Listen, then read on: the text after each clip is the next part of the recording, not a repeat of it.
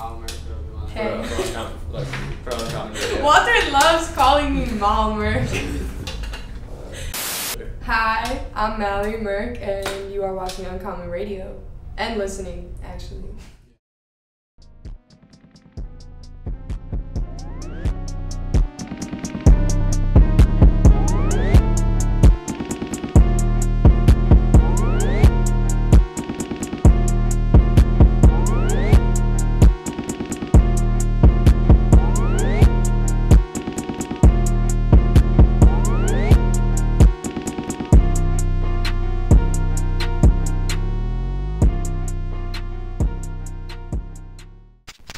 Hi, I'm James AP. You're watching Uncommon Radio. Today I'm here with Mallory Merk. Hello, I'm Mallory.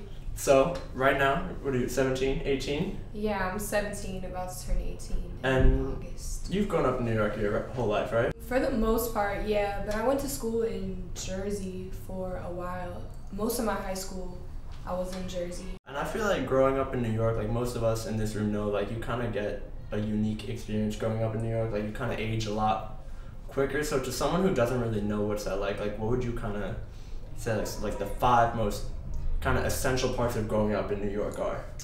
The 5 most essential parts? Well, I would say... Or like, not even 5 most essential like, parts, but like the 5 stories that every New York kid has like growing up in this. Like, I would say one of them is the winter, because we all know the winter is bad. And like, just in general, like New York weather, I feel like feels different. Like in the summertime, it's like a whole different world, and in the wintertime, it's a whole different world. And I feel like people who visit, they don't get the full experience. Like in the winter, it's a completely different like place. Y'all get that sense that we grow up too fast. That's definitely a thing here. Sure. And I think we all just kind of feel like adults by the time we're like 12.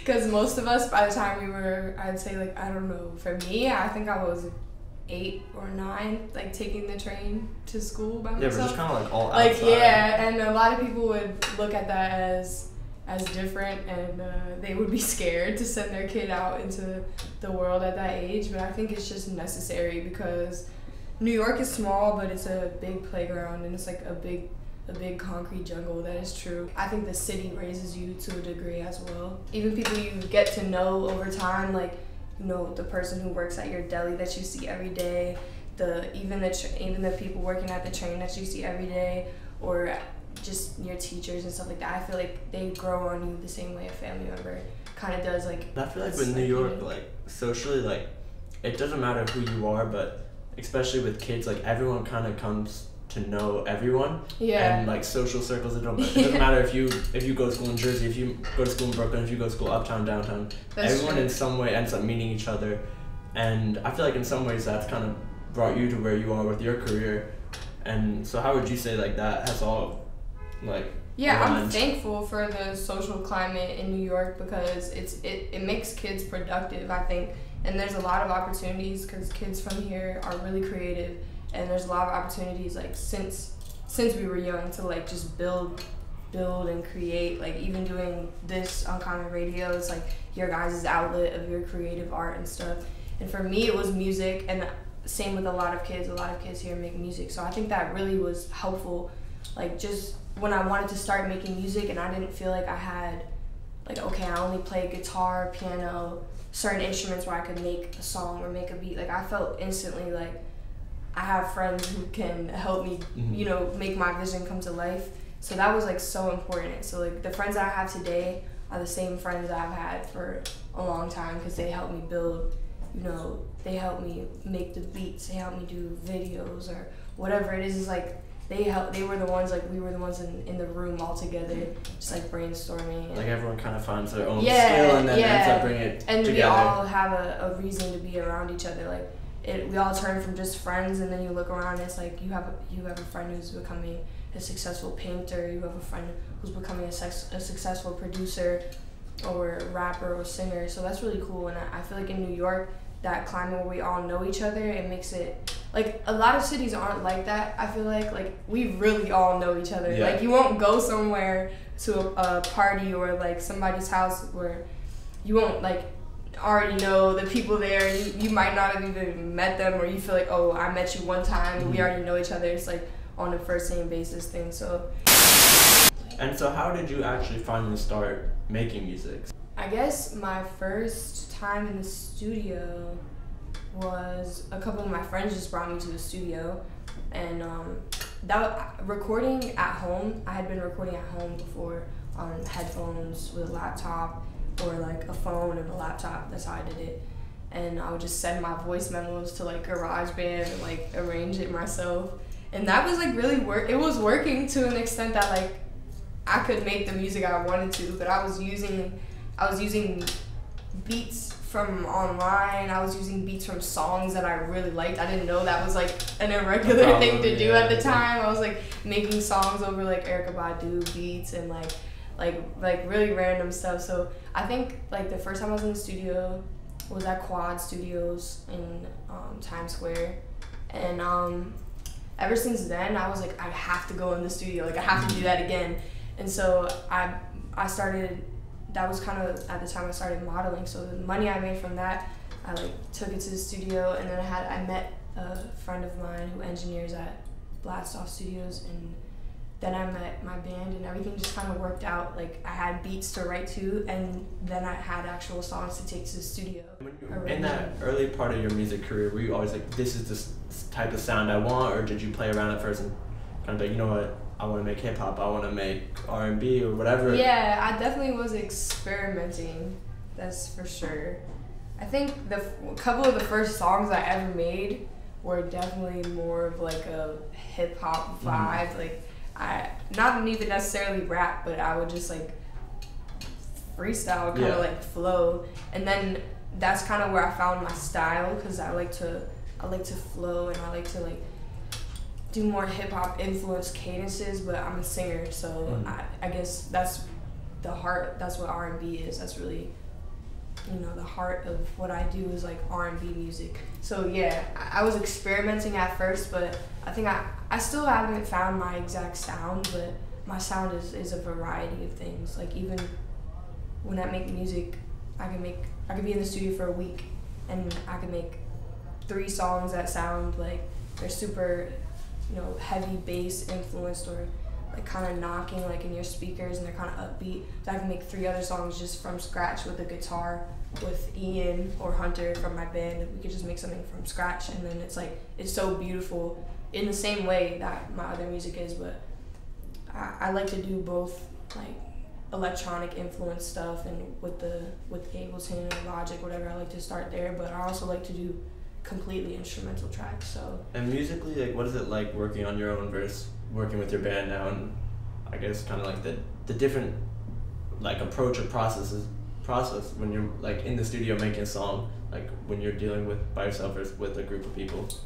My process? You're asking me like what my, like not how your process, but like when you're by yourself, like it's all up to you. Like you get to decide everything. This is where I want to go. But with your bands, like I don't know, everyone gotta get their voice in. They kind of boost me though. They kind of like they're very, very, very helpful in anything I want to do. Like if I could call them at 3 a.m. and I'll call Hunter and be like, oh my god, I just heard this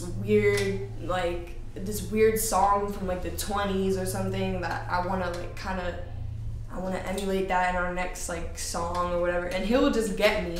So that's been really helpful. Like, and I can go over to their house with any idea, and they'll help me piece it together. And if they have ideas, it's like we'll just sit in a circle with a guitar, a drum, a piano, and just like start with a guitar riff or start with a piano melody, and just like bounce ideas off each other and bounce flows off each other. And I don't know, it's never been a pressurized situation. Some people, they feel pressure when they work with a full band, but to me, I'm just blessed. I've known them for a long time, and like they just get me. So I love getting new beats and stuff. So I guess either situation is I don't like one or the other better. So yeah. And I know you just touched on it, and that so at the same time that you were like in the early start of recording music, you're also modeling. Was there ever a point earlier in your career, even now, where you're kind of going back and forth, like, all right, which one do I really have to focus on now in time management, or at a point either one where it's like, oh, this is really starting to take off in this direction, one has to get put on the back burner, and how did you deal with that? Definitely. Well, modeling was my first entrance into the art world in general. So when I started making music and I started taking off my first project, MMHH and stuff, when I saw the love that it got and I played a couple shows, I was really encouraged. I guess I realized that could be a career, because I never saw my music as like I could pursue this for the rest of my life as a job, not only just something I do. So modeling to me was more of like the on the books, like it was more official and like, okay, I know I'm doing, when I'm a model, I'm representing somebody else, and my music was my way of like, okay, now that I'm not being represented by anyone else, this is just me. Like this isn't, I'm not wearing anyone else's clothes, I'm not doing anything I don't want to, like this is completely a reflection of just me. The modeling jobs will come, like they will still want to see me, but they probably would love to see me even more if I was Mallory Merk, just what I wanted to be, which was a musician. So what's it like to like work under Rihanna, and like what exactly do you do with her? My first time working with her was a paper magazine shoot in September of last year. It was such a unique experience because it felt like I was just hanging out. Like we had the shoot and it was a bunch of our friends, a bunch of people I know, and so we were all just waiting. We were all dressed and getting our makeup done and whatnot. We were just like, oh. And Rihanna was in a bodega right outside, and she was shooting in there the whole time. So they transformed the bodega into like a set. And she was shooting in there the whole time. So when you entered the bodega is when you got to see Rihanna. So all of us were like, when do we get to go to the store? I'd never been more excited to go to the store in my life. I just want to say that. That was like the best trip to the deli ever. So they were like, okay guys, it's your time to go shoot. So it was me and Ducky thought. So it was like her and me, and they were like, okay, come on guys. So we go in, I see Rihanna, and I think she could tell that we were just so happy to see her. She just started laughing. She was like, come on guys, it's gonna be easy. We're just gonna be talking, and they're gonna take pictures. So they didn't, I guess they left out the part where they were gonna take video too. So it was like they were taking pictures, and I thought just pictures, but the whole time they were filming video of us. So it was like we had to pretend like we were buying things from the deli from Ree. So it was like she was behind the counter, like, what do you guys want? And me and Ducky were like, let us get some backwoods. So she was like laughing at us because we didn't think they were filming. We thought it was just pictures. So for the sake of it, we were just creating conversation. We were like, let's get some backwoods. And she was like, which one you want? Like the light ones and the dark ones, blah blah blah. So we were just chopping up, laughing with her, crying, laughing. She was actually so funny.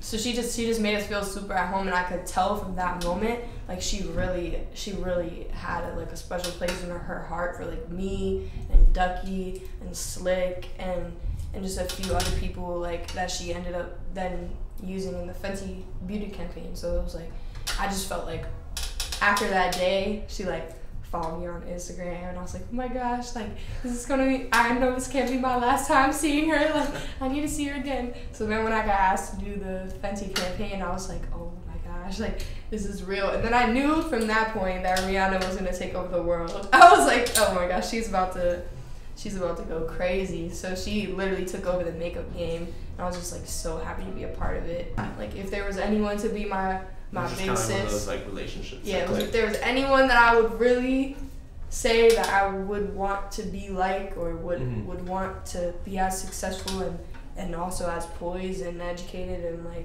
and just so in touch with her fans, it would be Rihanna. So I'm just like so thankful that I'm on her radar and part of her vision. So. And do you think that's kind of like, I know you can't speak for her, but do you think that's kind of what has made her such a kind of monumental figure in pop culture right now, is because she always knows to look to the youth and can kind of relate to the youth so well? Yeah, I think that's the reason we all love her, is because she's so kind of relatable, like that bad girl energy. That's what like that's her. It's such a perfect reflection of her, and I think kids, I think young people in general, like they really fuck with her because of that ability to ride that energy of like, I'm edgy and I'm who I want to be, and nobody can tell me different, but I'm also everyone's favorite. Like everyone loves me, and I make amazing music that anyone can relate to. So it's like, I think that's why she's on top, just because she's so real and she's just killing it, and she's like, I'm bad, I'm beautiful, and nobody can tell me shit. So I think that's the reason why. Okay, so what was it like to like how you said that it's always cool to take something and make it yours, and for you, you said that you find Gucci cool. So what was it like to finally be able to work with Gucci and show people how you could make it yours?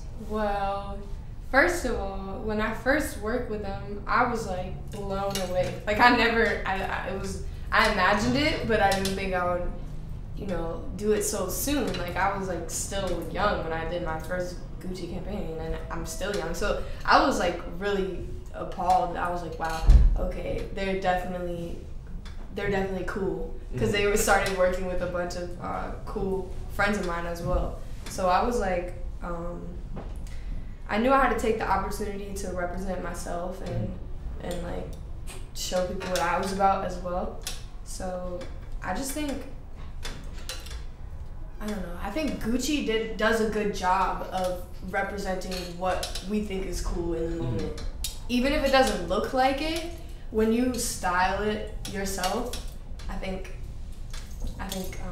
like they kind of give a good blank platform for no matter who you are, but to kind of take it. Yeah, no matter who you are, you can really wear Gucci, I think, and make it look like fly in your own way. So the last campaign that I did was the Unskilled Worker X Gucci, which was painted and it had like very sad looking faces and stuff, but it was really cool. It was like modern art, and we shot it in a magazine store and in an arcade. So I think shout out to the arcade in Chinatown, because that shit used to be the fire. Arcade in that Chinatown. shit used to be fire back in the day. That shit was mad fun. I used to go there as a kid. For real. Yeah, it was really cool. So I think they do a good job of tapping in like to the future of fashion, and also the originality of being one of the classic kind of houses and labels. Staples in fashion. They do a really good job of keeping it classic and keeping it 100. Beyond Gucci, what was it like to kind of also show like kind of your own little inspiration in other big brands, like with the Yeezy season,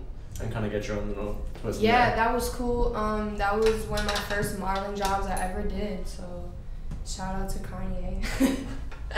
We love Kanye on this side. So that was really cool, and I got to speak to him directly, sort of, for like 2 seconds.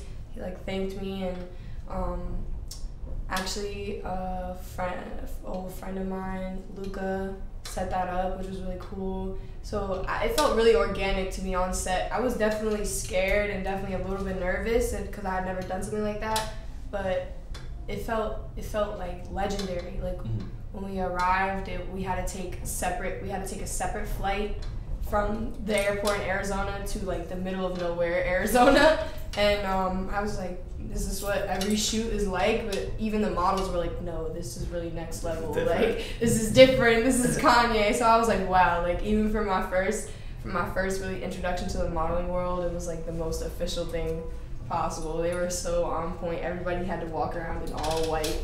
We had the white robes, the white flip-flops in the desert. It was really cool. So that was like that definitely molded my view of the fashion world for the rest of my career, because I was like, okay, now that I've worked with Kanye and his super strict vision and his amazing interpretation of his clothing line and what he wanted to do. So I was like, I feel like now I have an understanding of what real fashion designers, like what it's like to put their vision to life. So I just appreciated it even more, I feel like.